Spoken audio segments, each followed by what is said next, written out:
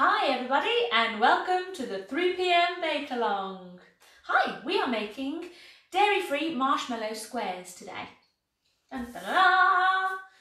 So, I'm going to give you a few minutes to get yourself sorted. You will need a large pan or a large bowl and a small pan. If you don't have a large pan, then you can use just a big mixing bowl and a smaller pan to melt your ingredients in. So that's what you need, pan. You will also need something to put your mixture in to set it. Now this mixture holds together very well. It's not going to be like a pourable mixture. It's a lot more like cracknel. It's much more like cracknel, Rice Krispie cakes. So I'm going to be using a tray just like this, baking tray, or whatever you would use to make whatever you use to make brownies or blondies, whatever you use to make your blondies the other day. That is the kind of tray you need, and we are going to line it with a little bit of foil. So get yourself a baking tray, pop a bit of foil in there, spread it all out into a tray, and that's it, done. You can use any size you like. You could even put your mixture into cupcake cases if you like, and have them in cupcake cases. It will be firm enough to cut up into squares, but whatever you have at home to use to put your mixture in, that will do fine. So I've lined it with a little bit of foil. It's going to help me to get it out afterwards. Put that to one side and we are ready to go. Now you only need 3 ingredients for this recipe. You need marshmallows. I'm using the pink and white kind, but any kind of marshmallow will do. The bigger the better. I'd go for these as your smallest option. If you've only got those mini marshmallows, they will work, but you'll need a lot more of them. The best kind as well is those giant white American style ones. They work really well. So we need our marshmallows, ingredient number 1. Then we need our dairy-free butter. This is a dairy-free recipe, so I'm going to be using dairy-free spread. You can also use coconut oil if you like, or you can use butter. If you're not bothered about them being dairy-free, then use butter, because that's what the original recipe would have called for. That's ingredient number 2. Ingredient number 3, Rice Krispies. Now, the recipe works best with Rice Krispies, but the state we are in at the moment, people can't get out, people can't get things in their shopping. So if you don't have Rice Krispies, it will also work with most other cereals. I'd go for like Cocoa Pops would work really well, or Cheerios, that kind of thing. Anything that's like firm and small. I wouldn't do it on a, what's it they're called? The long ones, Weetabix. I wouldn't use Weetabix, that's going to be a weird mixture. But try it out with whatever cereal that you've got. That's all you need really, is a kind of cereal. Right then. Those are our 3 ingredients: marshmallows, butter of some sort, and cereal. This is a very simple recipe. It is very quick. We don't need our oven. All we need to do is melt down our ingredients, mix them with our cereal, and leave them to set. And that is it. Our dairy-free marshmallow squares will be done. So let's get to it. Whatever pan you are using, whether it be big or small, pop your pan onto your weigh scales and we are going to weigh out our butter or our dairy substitute first. Woo, we don't need our oven, but we've got our tray lined. You can use kind of any tray really. If you've only got round cake tins, use a round cake tin. All you need is to be able to press the mixture in to the pan and leave it to set. This is also a very good mixture if you are an avid cake maker and you like to try something different and make something in kind of a sculpture. This mixture is basically what cake makers use to sculpt shapes on their cakes. They use this kind of marshmallow Rice Krispie because you can sculpt it into a nice shape of figure or whatever you like and put it on top of a cake, and it works a lot better than using the actual sponge. So there's a little tip. If you are a seasoned cake maker and would like to use this as a sculpting tool, feel free. So we are going to measure out our dairy-free spreads first. So I'm using Trek's dairy-free spread.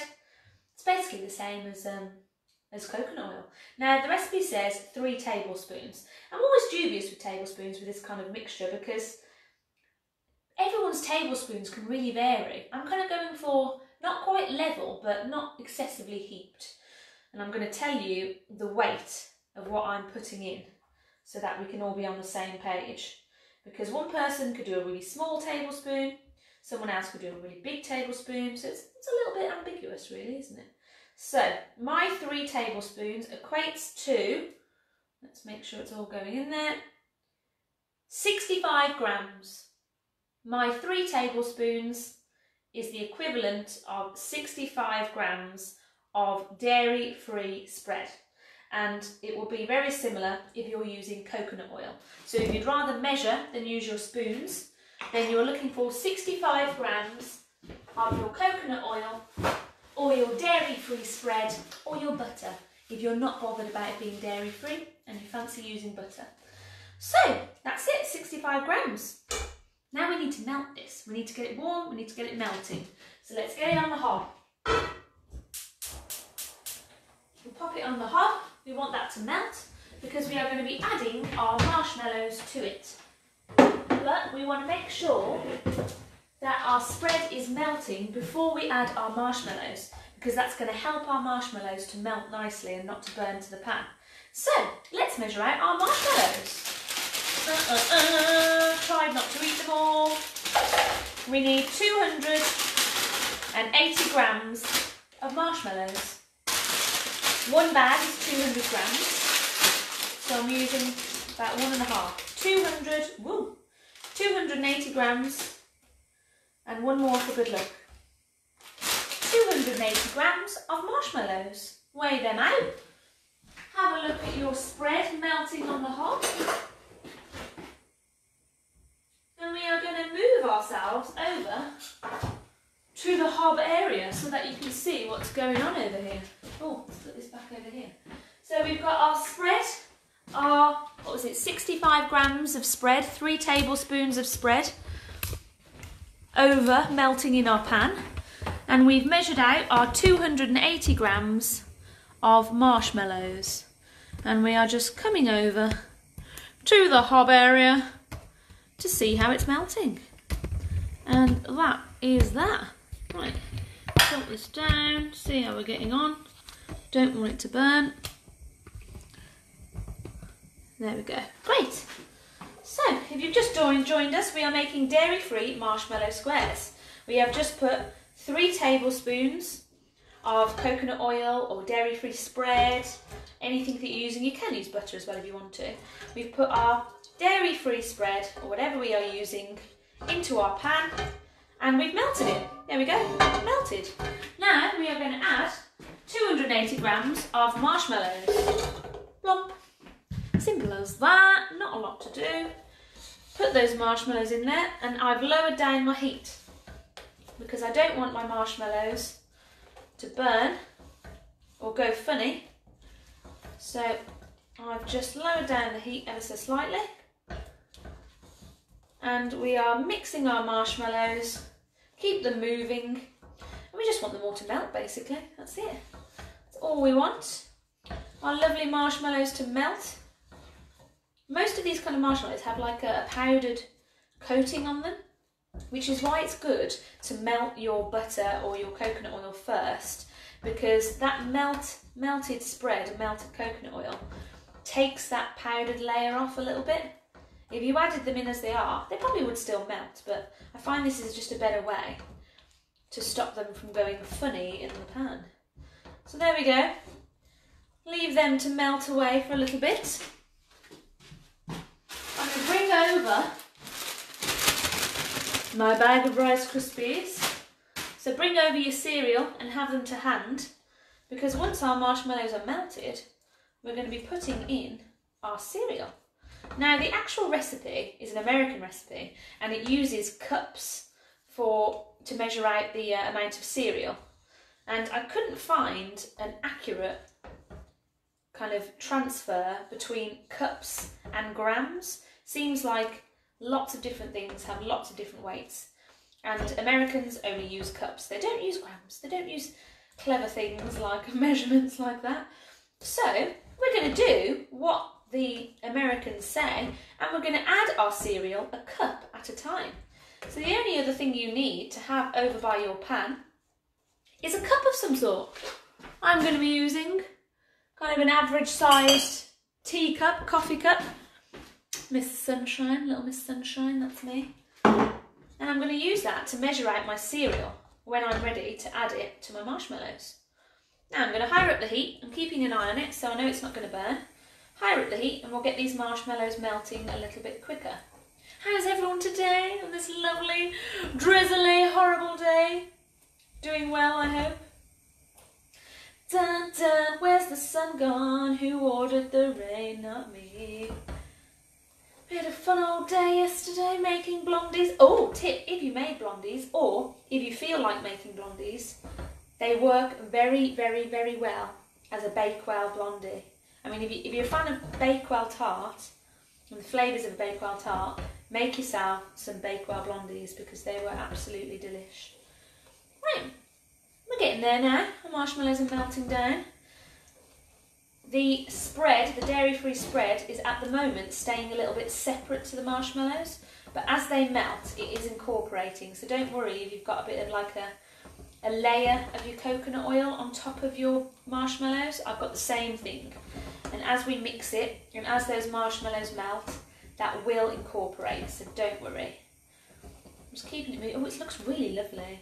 It's got like a bit of a pink hue to it. Oh, we could add some food colouring. Oh, shall we? See, if you're making these for like a party, kids' party, something like that, a bit of fun, you could add a bit of food colouring to them, your little one's favourite colour, and make them colourful. Why not? I'd add it once all the marshmallow is melted. So once we get all our lovely marshmallow all melted, feel free to add a bit of food colouring. I'm going to. Why not? I've just suggested it. Why the hoot not? I've got some pink. They're already a little bit pink because I had pink and white marshmallows, so I'm going to add a little bit of food colouring to mine and make them pinker. Let's do it. Oh my gosh, there's none left. No. Just had this brilliant idea. Ah, there we go. That'll be enough. Mix in my food colouring. Right, all my marshmallows are nearly melted and I can hear them starting to sizzle on the pan. Now be very careful that your marshmallows don't burn to the pan. Keep them moving. Keep your marshmallow moving. If it starts to sizzle a bit, lower down your heat. You don't want it to burn to the pan. That would be a disaster. I have no more marshmallows. Oh look, it's so pretty and pink. We do, however, need all of those blobs to be melted. So go through with your spoon or your spatula or whatever you're using to melt your marshmallows and give them a smush. Give it any lumps that you find in there, give them a bit of a smush, make sure it's all nice and smooth and melted. It needs to be really, really smooth. We can't have any lumps in there because it won't spread very well onto our cereal if there are lumps. So just go through, giving it a bit of a smush every now and then when I see a lump. My heat's still on, but it's on low. Great, look at that, perfect. Woo! Lovely melty marshmallow. Fabulous. Now I'm going to turn the heat off. Once I'm sure that all the lumps are out, scrape it from all around the edge and turn off the heat. My beautiful pink marshmallow. Look at that. Isn't that cute? Oh, delicious. This is pretty much what jars of marshmallow fluff are. Well, you could use marshmallow fluff. You go to one of the big supermarkets that has like an American section. Marshmallow fluff is delicious. It's basically what it is. Liquid marshmallow. Use it as a spread. Right then, we're going to do this a cup at a time. Whoa, whoa. Okay, one cup at a time. I'm filling up my teacup, little Miss Sunshine cup, with Rice Krispies, and we're going to go well, we may as well do 2 cups to start, because we know we're definitely going to need at least 2 cups. 2 cups of Rice Krispies going in. We're just going to mix it. That's all there is to it. Now you want to do this relatively quickly because we don't want our marshmallow to start to set before we've added all of our Rice Krispies. Right, I'm going in. I think I can handle 2 more cups. So if you're using a cup like mine, feel free to add 2 more. 1, 2. Now technically this is what the recipe asked for. It said 4 cups and that's what we've done. 4 cups of marshmallows. So we should have the perfect amount. Now Now this is going to take some muscle. If you have used a smaller pan to melt down your marshmallow and your butter, you are going to need to transfer it to your big bowl before you add your Rice Krispies, just so that you've got enough space in there to be able to mix it all in with your marshmallow and your Rice Krispies. Right, I'm going to add a few more. What you need is just a good coating of marshmallow on all of your Rice Krispies. You don't want it to be too dry, you don't want it to be too sticky. Kind of looks weird and stringy like cobwebs. Pink cobwebs. We've made pink cobwebs, everyone. Oh, this would be great for like Halloween treat. Little Halloween treat here. Right then, our marshmallow is starting to cool down and set. So let's get it over and get it into our tray sharpish before it sets completely in our pan. Right then, there we go. Let's bring ourselves back over to the table and we can carry on from here. Make sure everything is set back up properly. There we go. Dun, da, da, da. Oh, wobbly camera. Great. Now, let's get our tray over. Here it is. And all we are going to do now is pour our marshmallow mixture into our tray. Whoa. Look at the stringiness, it is properly like cobwebs. You could colour it black with black food colouring and have like scary grey cobwebs for Halloween. Ooh, looks good. And now all we need to do is press it into the tin and leave it to set. You could also use this and make some shapes with it. Like maybe Easter time, you can make some bunny shapes. Let's try it, shall we? If you want to make shapes with your marshmallows, then get a little bit of oil. Let's use the coconut oil. Make sure your hands are nice and clean. I've already washed my hands. I'm going to take a little bit of coconut oil and I'm going to rub it on my hands. Now, bear with me. I know this is going to seem a bit weird. I'll take off my ring so I don't get goo all over my ring. Rub coconut oil into your hands, get your hands all nice and slippery, covered in oil. Drop some oil in there. And then I'm going to pick up bits of my marshmallow and I'm going to shape them into shapes. You could make a little bunny, make a little sausage, make a little pink sausage with it. Feel free to do whatever you like. Then all you need to do is leave it to cool and then eat it.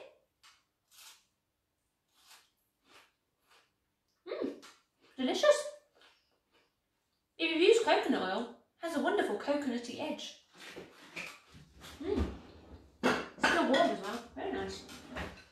There we go. You have just made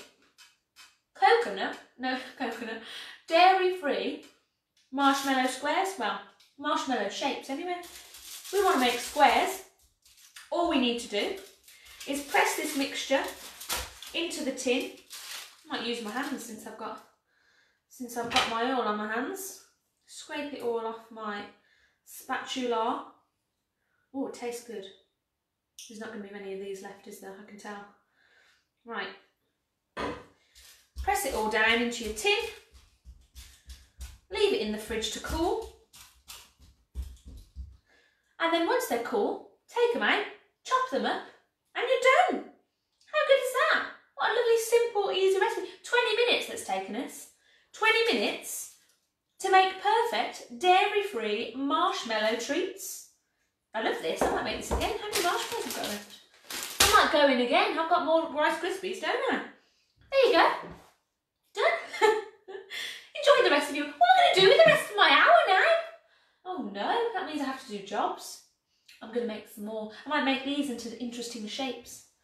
Why not? Get the hair out of my way. Well, I hope you've enjoyed that. I know it's a bit of a quick one today, but nice and simple. Sometimes the simplest recipes are the best. So feel free to give it a go. You know it's nice and quick and easy now. So when you've got the ingredients you need, whip up yourself some dairy-free marshmallow treats. Have a lovely Wednesday. Enjoy the rest of your day. I'm just going to do nothing. Hang around my kitchen for a few hours. Tomorrow we are making key lime pie. We've gone a little bit American this week with our recipes. Tomorrow is an American style key lime pie. So if you need the recipe for that, go onto the group under post topics, look for recipes, and all the recipes for the week are in there. So if you fancy joining me tomorrow for some key lime pie, have a look and see what ingredients you need. And I will see you tomorrow, same time, 3 p.m. Bye everybody, see you then. Thanks for watching. Oh, send me your pictures. Send me your pictures of what you've made with your marshmallow squares, marshmallow mixture. I want the most inventive sculptures I can find. Bye everybody, see you tomorrow.